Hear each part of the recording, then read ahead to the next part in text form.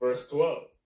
But I would ye should understand, brethren, that the things which happened unto me have fallen out rather unto the furtherance of the gospel. This could further the gospel. Bad things happened to Paul to further the gospel because he was put in prison. He was beaten. A lot of people felt it was bad, but Paul said, no, no, no. This is going to further the gospel because even a lot of camps who I didn't speak to for a while reached out. And I was able to apologize to them and tell them, yo, if I did anything wrong, I apologize. I heard from other camps that are not as big as us, but they're still diligent.